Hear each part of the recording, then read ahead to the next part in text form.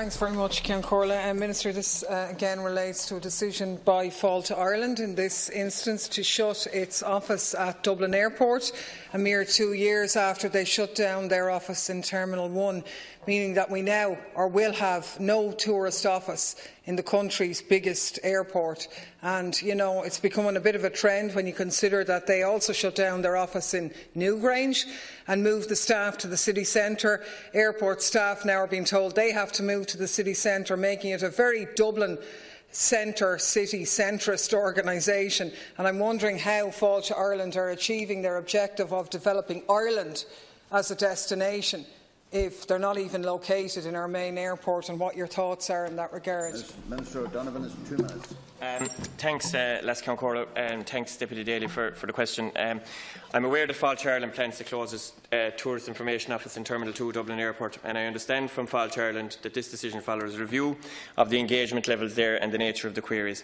The management of the Tourist Information Office network is operational for the management and board of Failte Ireland, and in line with its functions as set out in legislation, and is something in which I have no role.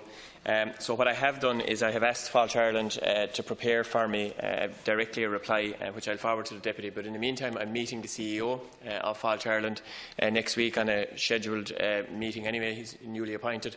And this is an issue in relation to tourism information offices in general that I want to discuss with him, because it's an issue close to my own heart in my own constituency. A tourist information office was closed, but it reinvented itself and it was redeveloped. So there is a precedent, I think, for how we do things differently in relation to tourism information offices.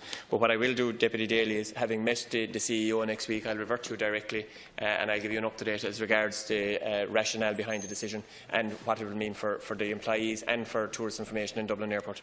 Well, I'd like to thank the Minister for that. I think it is quite important. I mean, 2 weeks ago, 13 members of staff were summoned to a meeting in an airport hotel and told that the office was being closed and all the staff were being moved out in June, the start of the summer season, in an airport which we know from our previous discussion needs an extra runway to accommodate the volume of passengers that are passing through its doorstep. And it seems utterly bizarre that there is no tourist office to be located there.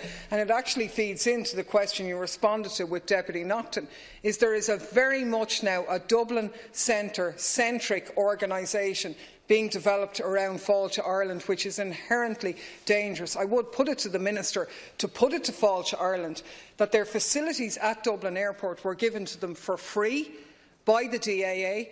They were such a vital linchpin, if you like, in smoothing the passage of passengers through that airport, making their welcome in Ireland a very much Céad Míle Fáilte venture, that the DAA didn't even charge them for those facilities. So I think it's something well worth hanging on to, and I would really stress that the Minister would raise those points in the context of the holistic development of tourism for the entire island of Ireland, not just Dublin.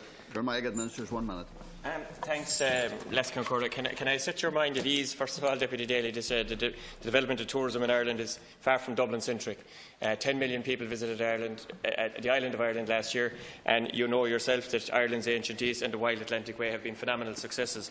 But Failte Ireland have 28 tourist information offices across the country, and there is also a network of over 40 that are volunteering basis and have a different management structure and a different relationship. So I would contest that it is not Dublin-centric, but certainly I think tourist information offices have a role. I suppose what I want to do is to understand, first of all, Failte Ireland's rationale and the proposals in relation to the staff and what it will mean for tourists coming through Dublin, of which there is absolutely, I can categorically tell you, no shortage of. Anybody that's trying to get a room in Dublin, and that's a fantastic thing, will know that there are no shortages of tourists in Dublin.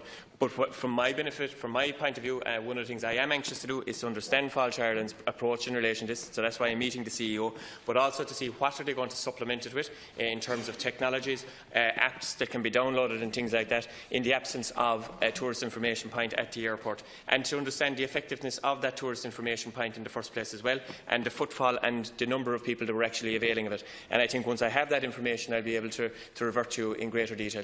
Final supplementary.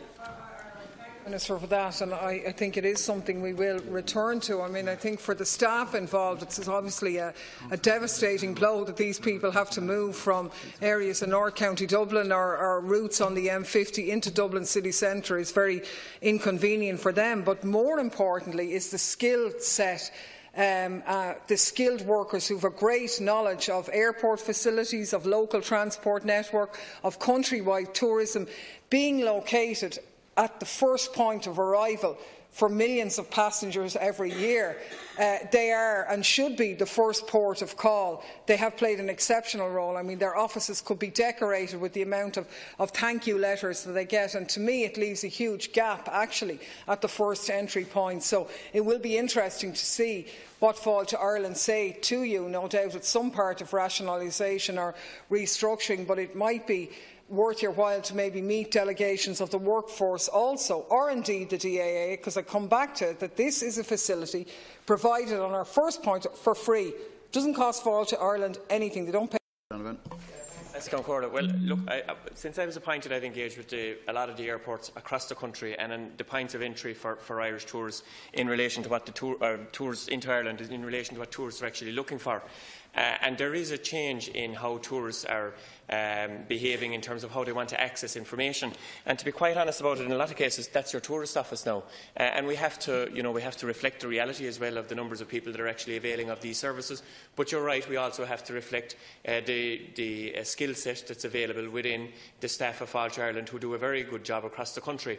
And Failte Ireland have been, they've developed a huge range of products, whether it is the Wild Atlantic Way, as I said, or Dublin, a breath of fresh air as well, in terms of marketing. So, my first priority is to understand the rationale for the decision. As I say, we had this in our own constituency. Deputy Collins will know it as well in Adair, and the tourist information point was changed and the approach to it was changed, and there are examples of that across the country. So there may be opportunities for the DAA as well, and I'm due to meet the DAA in the context of the development of tourism. There may be an opportunity for the DAA, and I certainly will raise that with their CEO as well when I meet them, and I will, at the earliest opportunity, Deputy Daly, give you a full reply as to the progress that I've made. Thank you. To question 29, the name of Deputy